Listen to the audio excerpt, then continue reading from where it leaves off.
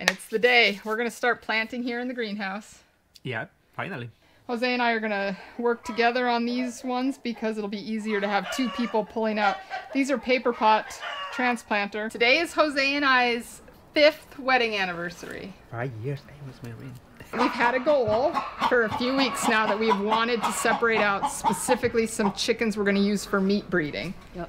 We use this in the summer to move the rabbit every day. We had a flat tire on the Cluckingham Palace. We're gonna go get the fence posts.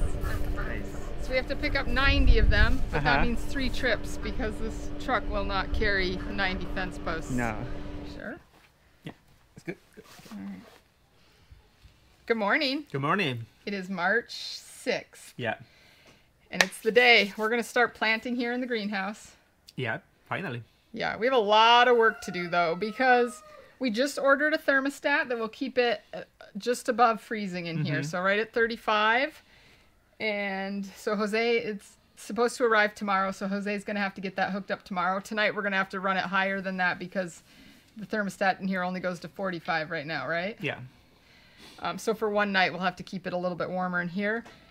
So what needs to happen is this whole side here, we're going to use all of these raised beds for some cool season crops, spinach, kale, bok choy, lettuces, all going to go over in here. Jose's going to even do some carrots and some radishes, which I'm very excited about. We have green onions ready to go in. So we're going to fill up this side.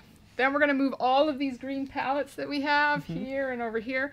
They're going to get moved over here because once we start really doing our seeding, which is next week, this area then will become our seed tray area once they've germinated in the germination room. And we'll keep it warmer over here, especially once the tomatoes and peppers are in. And then we need to fill these beds with 301, which is our planting mix that we have, just to get them ready for the plants. And then hopefully this afternoon, it is already 70 in here. What time is it? 10:35. 10:35? So 10:30, and it's over 70 degrees in here, so it's going to be probably 90 in here today. Yeah. Which is going to actually be way too warm for our cool season crops. Luckily, we have a big door here, and we have a door there that we can open. Eventually, we have plastic that separates this side from that side, and so that'll get lowered because we'll keep this side warmer. And as long as this side stays at just above freezing, literally it can be at 30 to 32. Right in that area, it'll be warm enough in here that the spinach will be on the outside walls, so it doesn't care if it gets freezing or slightly below.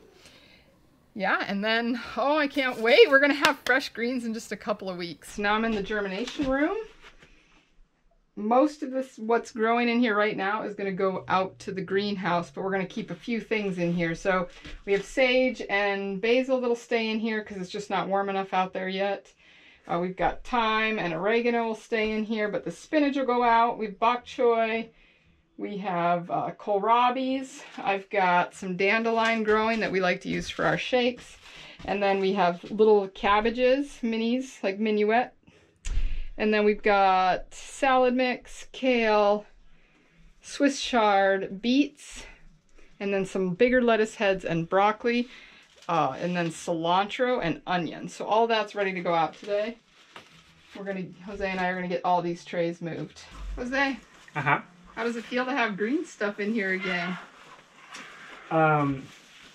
Feel like summer will be soon here now. I'm so excited to have greens in here. So now we're gonna have the trays in here. We're gonna water them and let them soak for lunch. And then after lunch we'll plant. So the first thing we're going to do is some spinach on this last row because spinach can handle pretty cold temperatures. And this is the furthest away from the heater and closest to the wall. So we are going to do the spinach here. Jose and I are going to work together on these ones because it'll be easier to have two people pulling out. These are paper pot transplanter. I knew we couldn't use it in here, but I put them in here because it's easy to pull them out and plant them. So we're going to give this a try. All right. Just remember you've got that 4x4 right there. Yeah, and that's going to be way deep. I feel like. Alright, so this is going to be space.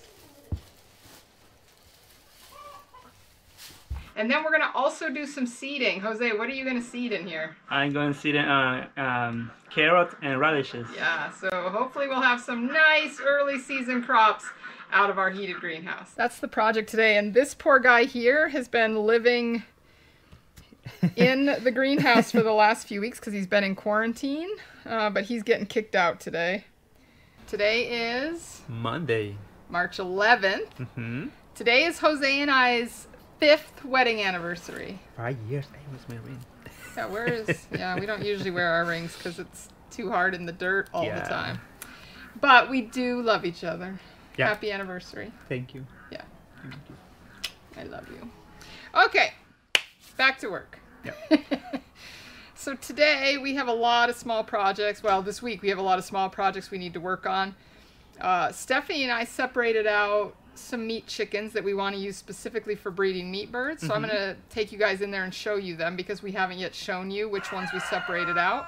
All right, so Stephanie and I are in the barn today. We've had a goal for a few weeks now that we have wanted to separate out specifically some chickens we're going to use for meat breeding. Yep. And so you're here to help me do that. Yeah, we're going to catch, I don't know, as many chickens as we need, make sure that they're nice and meaty, and that they'll be easy to process as well. Yeah, because our goal has been for the last couple of years is not to bring any chickens onto the property. I hate shipping in chicks. I really do. I just think it's, I don't know. We lose so many of them that I think it's just better. And last year we didn't lose any chicks once they hatched. So I'm very happy to be doing it this way. And so we're picking out birds that specifically are meaty. To try to start developing our own meat birds here on the property. Yeah. All right, so you brought your chicken catcher because we let the chickens out today, unfortunately, and so now we have to catch some chickens. All right, well, let's have some fun. All right, we're going to start by picking out the roosters. Let's find 2 roosters we really like, and then we'll work on home.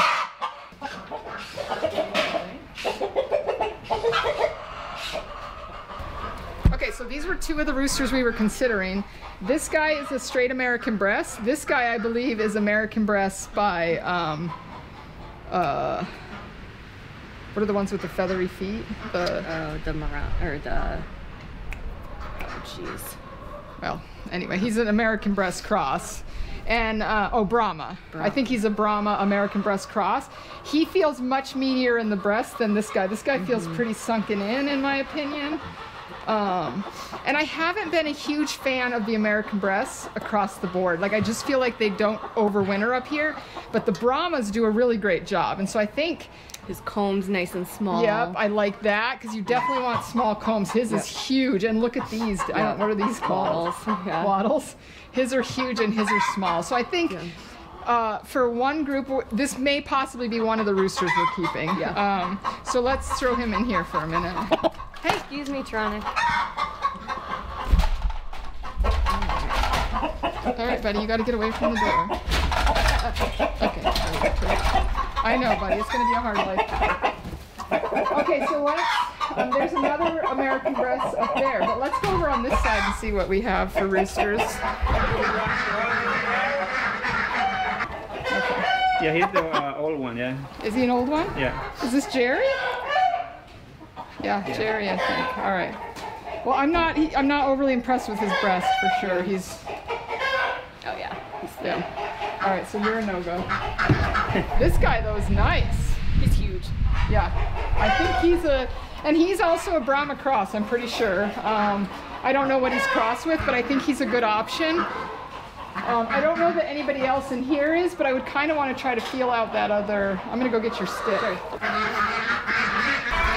Okay, look at this thing. This is a chicken catcher. Yeah. And this just hooks the leg. It's pretty interesting. It takes some practice. Yeah, it does. You got to hook kind of high on the leg so you get like the knee joint. Okay. Yeah. Okay. Yeah. All right. Well, I'm gonna do some practicing. All right. Let's bring him over with that other rooster, and then we'll come pick out some hens.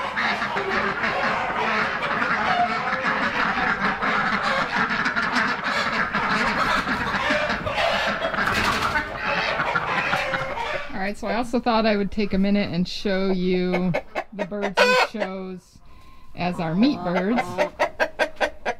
So this is probably one of the largest roosters we have. He is probably a Brahma cross. Not sure what he's crossed with. But he has a very large breast. Nice big body on him. And then we chose several females, hens to go in here with him. And so we've been keeping them separated, and we're keeping their eggs. We're getting a couple, maybe 10 eggs a day out of these two groups. So he's got 7 hens in with him. And then we have 7 hens over here, I think. Let's see. 1, 2, 3. Yeah, 7 hens over here. And so this is a American breast rooster cross. I don't think he's a pure. I think he's out of our batch last year, but he's also a very good sized rooster. And then we put in 7 hens with him, all that are either mixes or pure American breasts over here. And just some nice large birds. So we are keeping these eggs, and they're going to go in the incubator, and this will be our meat birds for the season. But nice looking birds in here. So hopefully we get some nice meat birds this year. And then what we'll do is the nicest of these birds we'll keep for breeding next year. Because what we're finding is we raise our own birds for pet food, and we are going through a lot. Yeah. It takes a lot of birds to do your own meat. Yeah. So we are finding that it's taking way more than we think. So what we're also going to do is maybe pull out some eggs and start a batch right now in the incubator that will be ready to go out on pasture in like a month and a half, if we get them in today or tomorrow. So I think we're going to work on that to get those in the incubator. Then I have some more planting I want to do in here. I just wanted to take a minute and show you all the different stuff I've planted. And this is all stuff that has to be done pretty quick because we need this space for all of our trays in about 4 to 5 weeks. This side, that side will need it in 3 weeks. So it's just stuff that's going to be done really quick and ready to go almost immediately for our members. So this is some romaine lettuces, greens and reds. These are beets here. These are red and green butterheads here intermixed. And then these are some large bok choys, which are my favorite. And then here I have green onions. Did a whole bed of those. Hopefully we'll get some. All right. Then over here we have kohlrabies, and then I have just a little bit of cilantro planted along the edge here. And then these are some baby broccolis, so these will have a lot of sprouts off the side but not a big head, and I did those in here just for, they're really quick to grow out. And then I have more beets interplanted in here just to cover the soil. Over here we have a bunch of kale varieties that go all the way down to where the Swiss chard is. And I interplanted these with dandelion. We like to use dandelion in our shakes, so I put that in here. And then here we have more cilantro interplanted, which Jose loves cilantro. Then on this end bed here, we have 2 baby bok choy varieties, which these will be ready pretty quick here. These red ones are maybe even ready. They don't get super thick here. It gets too hot too quick. So we just pick them early and eat them in salads. Then these are some cabbages I'm just finishing up, and they're miniature cabbages, so they're not full-size heads. They're ready within a few weeks, and I love them. Then in these last 2 beds over here, these are radishes that have not yet come up, but they're just barely starting to sprout. We could see them a little bit today. And then spinach is there. Here we did carrots, and they won't be up for a while. But we did just baby carrots. They're 35 days to harvest, which I never find that to be quite correct, but we need something short day in here, so it'll be fun just to have some little fresh carrots to eat. And then here we have salad mix, and I planted the rest of the cilantro right along the edge here. So lots going on in here. Whew, love this time of year. All right, and what are you going to work on today? Well, I think you need help with the incubator, no? Yeah, we need to move the incubator inside because right now it's in the garage, and the temperatures this time of year are so low that we want to bring that inside just to help keep the fluctuations from happening during the day and at night. It just helps maintain the temperature in the incubator, I believe. And then you had another project you wanted to work on. This is our the rabbit tractor. We use this in the summer to move the rabbit every day. So so for to move, we use this little dollies I put underneath, and then I push it. Sometimes it's hard. Right now it's not too heavy, but when it's full with maybe 4 rabbits and the babies, it is heavy. So now I had to fix this door, because the wind, you know, sometimes it's gusty wind here and blowing out everything.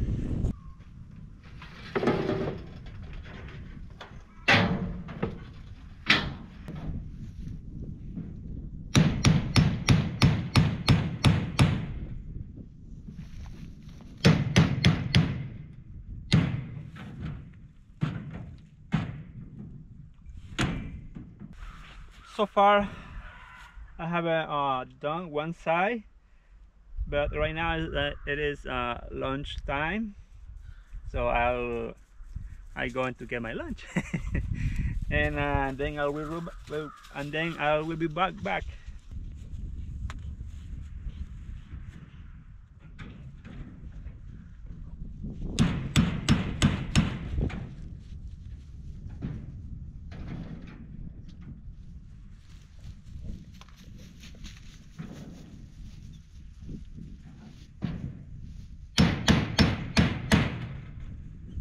Yeah, I will put them on those wheels in the trailer.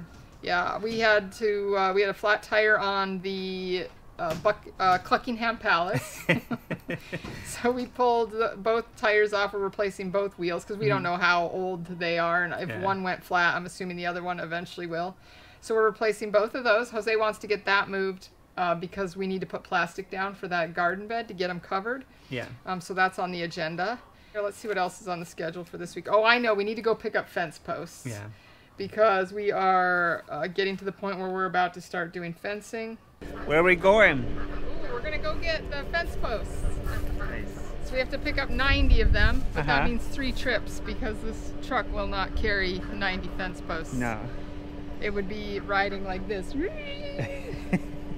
would not be fun. All right, let's go. So how many gallons of sap we got yesterday? Yesterday we collected 315 gallons of sap. That's a good day. Today probably will be the same. I think today's it was still dripping good when we were done last night, so I think it'll be another good day today for sap for sure. Yep. And what else you have to do today? You are going somewhere now? Oh yeah, I'm supposed to go to the school today. I need to check the email to see if Abby sent me an email. Jose and I are the farmers for one of the local schools, so we go into their science class and talk to them about farming. They applied for a grant this year, so we were helping out with their grant proposals. And today I'm going over because they want to talk about what to put in their hoop house or high tunnel they have at the school. So I'm going to help out with that. Nice. Yeah, it'll be fun.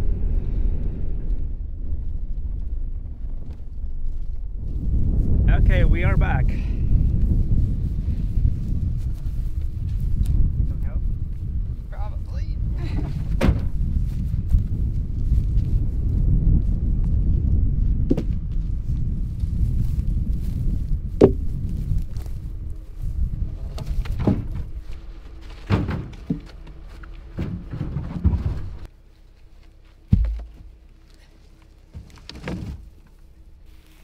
All right, one more load. Let's go do it. One more. We're also going over to my dad's today to pick up the door and a few other things to start putting up the walls on the member area or the farm store. I need to breed rabbits. Today I'm breeding all of the does in this stack of cages here, all 3 of them. And then one from over here and one other doe. I need to figure out on my sheet which one didn't breed last time. But we're gonna try and get all of them bred. Make sure we get some litters this year. Top 2, doe, middle 2, and that bottom one. All need to go in the box. All right, buddy, you want a doe? Buddy? Let's see what we got here. The weather is warm enough now that we think we can probably put plastic on one of these hoop houses. And also, Farmer's Friend is incredible. We ordered stuff from them last week to do our new hoop house, and it has already arrived. Yeah. So we can put the bows together for that this week if we have time. We have so many little projects. I feel like we're never going to get anything done. I need to put the shelves back on in the germination room, back on the shelves, because now we cut it by half. But when we start seeding our onion trays at the end of this week, it is going to be, it's just on its own, it'll be 50 trays of onions. So we need every single shelf in there to be able to get all of these onions germinated.